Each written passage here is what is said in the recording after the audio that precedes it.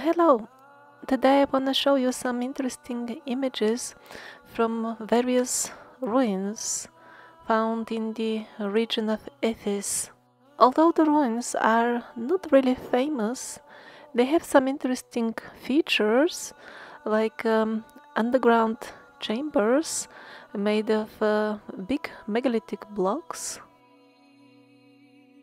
Quality of the stonework that doesn't really match the quality that could be achieved with simple manual tools, and a stone quarry on site that opens more questions rather than giving answers.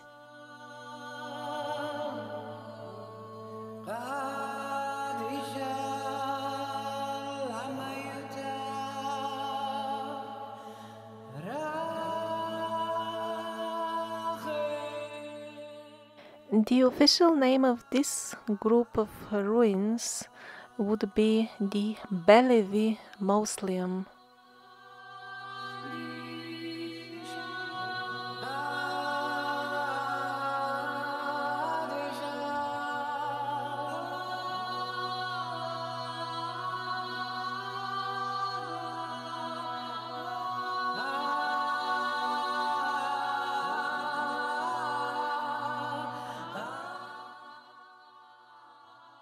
Probably this megalith was built with the use of the same technique as the megaliths of Peru, for example, because we see the same protrusions on the stone blocks, like those seen in Peru and other parts of the world.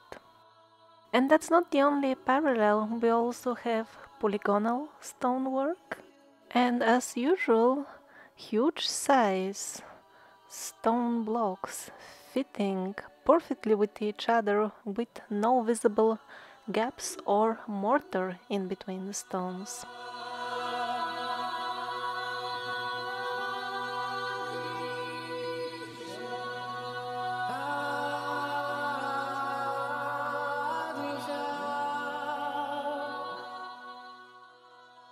And also that same technique that we see in Peru, in Cambodia, in Egypt and other places, as if first they placed the stones and after that they cut them.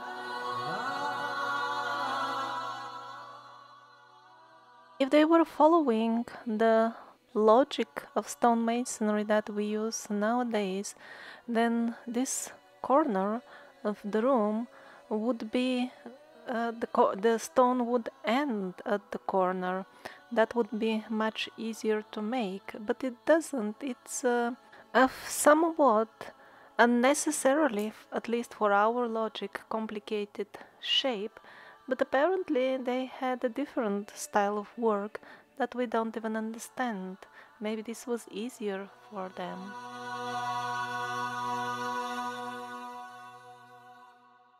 The size of the stones used on the outside of the structure is definitely big, but not really giant. But as one starts descending in the underground parts, then one realizes, oh, this is huge. Especially the stones that were used in the ceiling of the underground chambers are particularly large. The metal clamps that are found on this type of megaliths all over the world are present here as well. So how exactly was all this built? At places it really looks like manual work, for example here or here. But yet at other spots where the earthquake have shifted away those stones that fit perfectly with each other, the work looks like kind of done with a machine, with some sort of advanced tool. According to the Russian research group of LAI, which examined the site, and most of the images in this video are from them, by the way, but they think that there is a lot of high-tech machine work done on the site. Like, for example, do you see those fine lines, they go on both sides of this edge.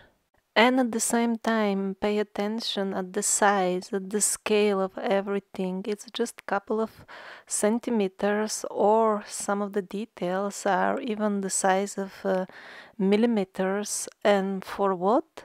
Just one of the numerous blocks on the outer casing of the alleged mausoleum.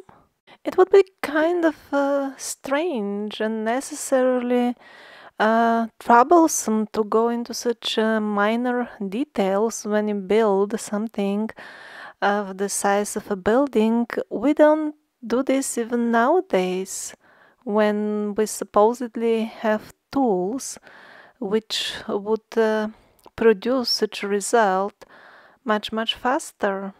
So were thousands of primitive chaps playing around for years with small files to make all these details?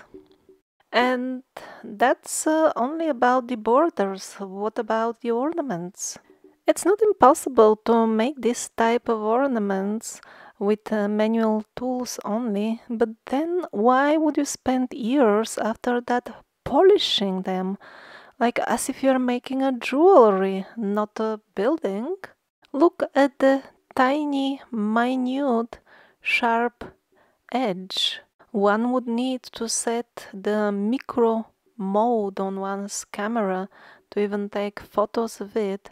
But then what about making it and then making hundreds of them and then thousands of them? Even if we assume that it was just people's hobby to make such miniature things and borders that one would need later on a magnifying glass to see, and at the same time they didn't pay attention to other things, like for example the neighborhood tribes ravaging their homes or the crops that would be feeding them later on, maybe would need watering or some sort of field work. Apparently they were not interested in that things. They were more into borders.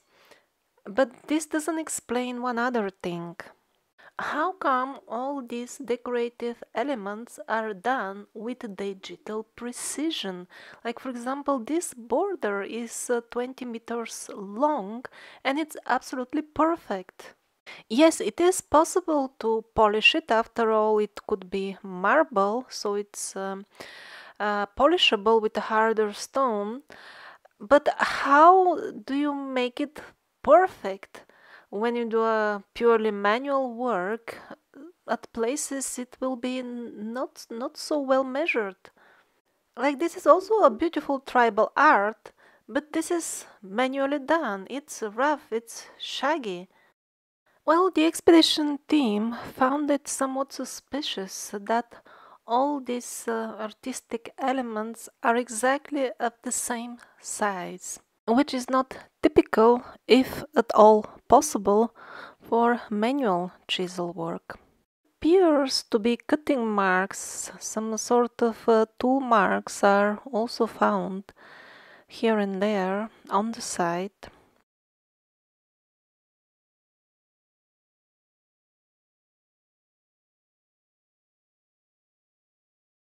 So there is a stone quarry right there on site.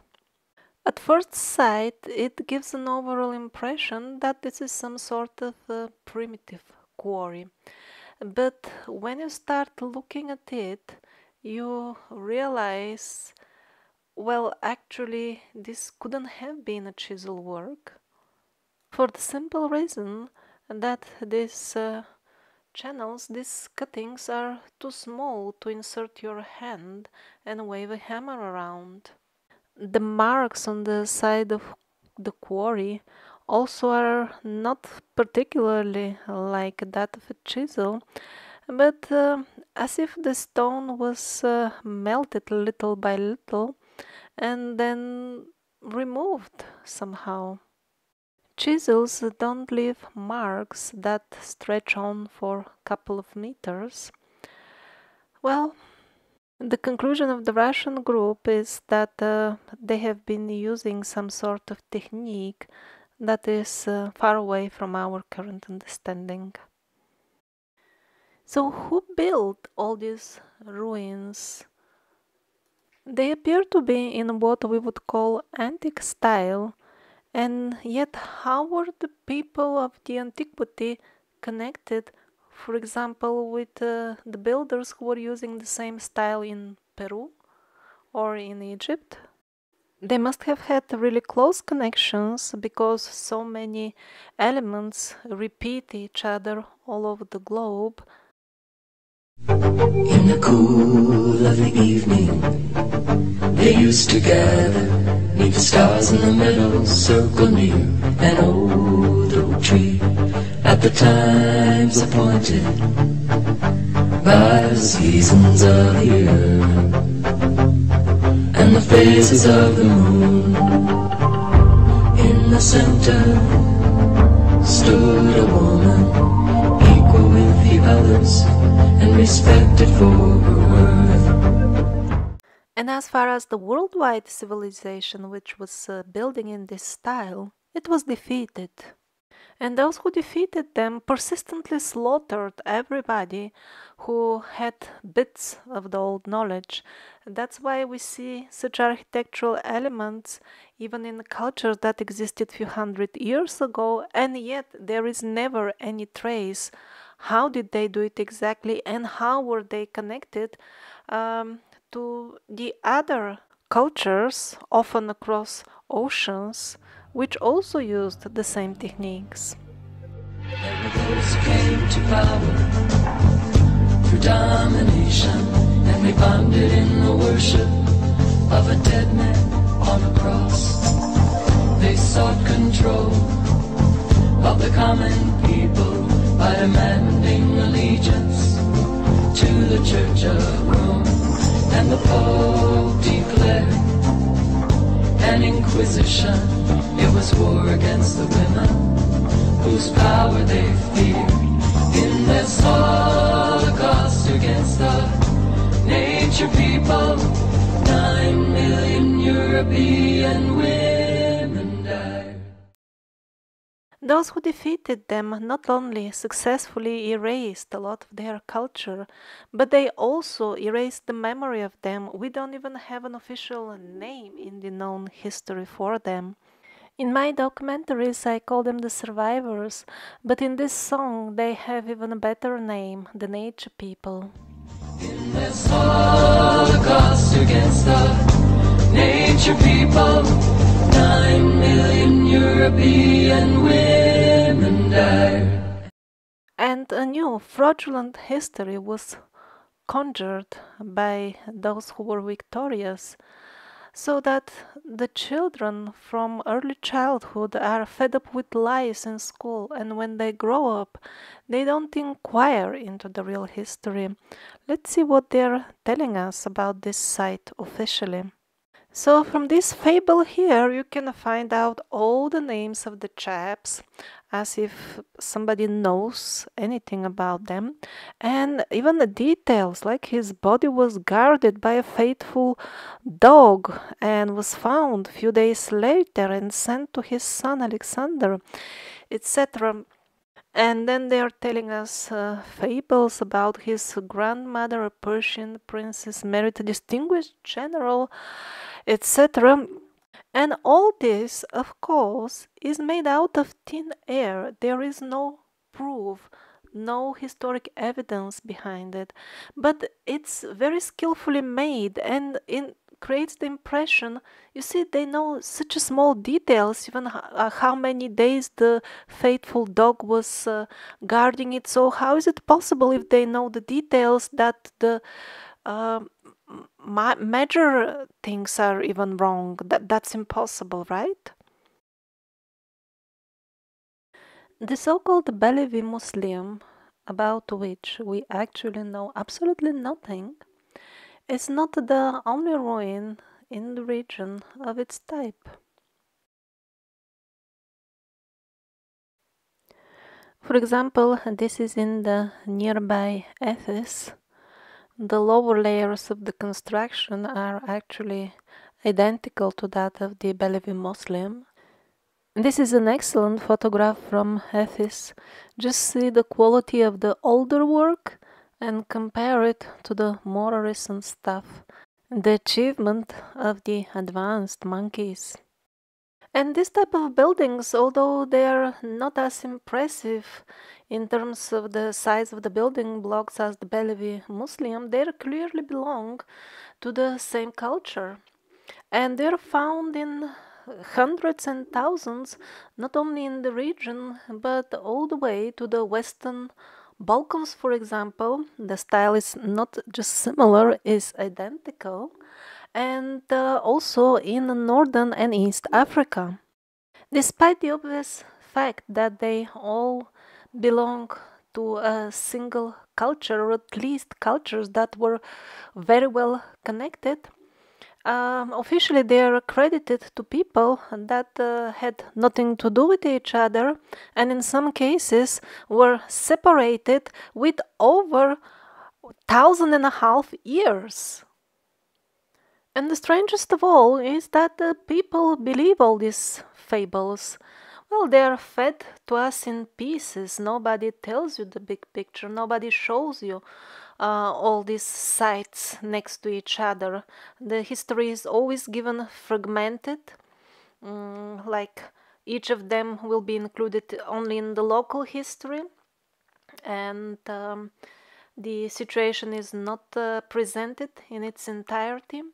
And because we are descendants of those who survived the cleanup of the most learned and brave people, we are actually a descendants of those who abandoned the ways of their forefathers, the nature people, just to remain alive, because the bravest ones, they paid with their lives just to be free. While chanting the praises of the mother goddess of refusal, of betrayal, women were dying to be free.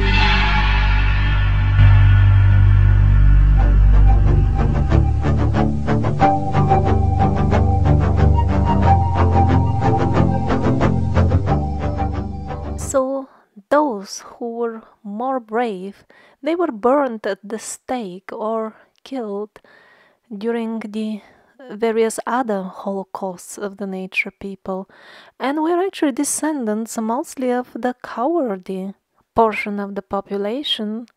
And basically we are born in a society of cowards, and since childhood in school we are taught how to be unobedient, cowardly robots.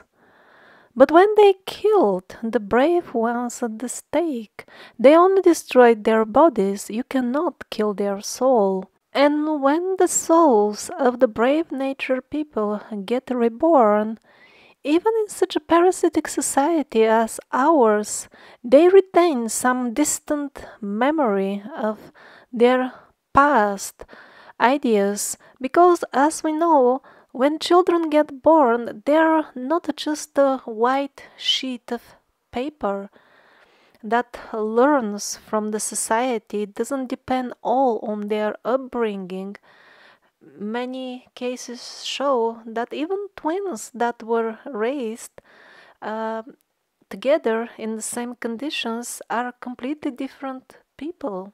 And that's because the gross body, when it is destroyed, it turns into earth, but the subtle body, which contains parts of our belief system, travels together with the soul.